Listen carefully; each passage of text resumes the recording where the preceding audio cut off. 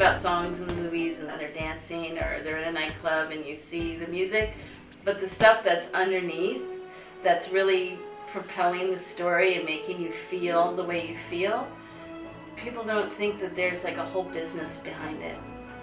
I take care of all the music publishing rights for all of the movies and TV shows and news and sports that Fox produces across the United States. The music that we control at 20th Century Fox is all music written specifically for film and TV. We'll have a production that needs music. We go out to composers and hire them to write music for the show, and then we own it.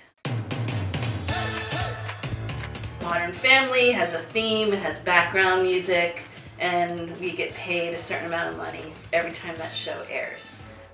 When you write a song and you have publishing, there's 50-50 split. The writer's 50, the publisher's 50. And then if you have a song with 4, 5, 6 writers, all the splits have to equal 100%. So yeah, math is very important.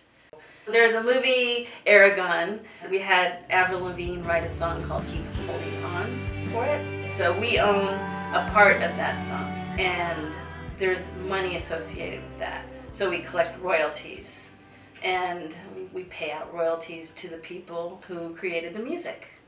Before the movie is released, we all sit down, my music department and the clearance department, and we watch the movie, and we go through what's called a music cue sheet, which is a chronological list of all the pieces of music in the film.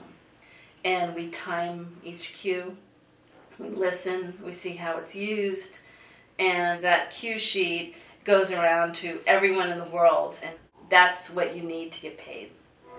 We also exploit the music that is written for a specific film or TV show in other areas. We have a lot of commercials, film trailers, video games. They want to use our music, and we go, well, maybe let's see your storyboard, or do you have a rough edit? We got a storyboard for the Lurpak commercial, which is a script with illustrations of the shots that they're going to do.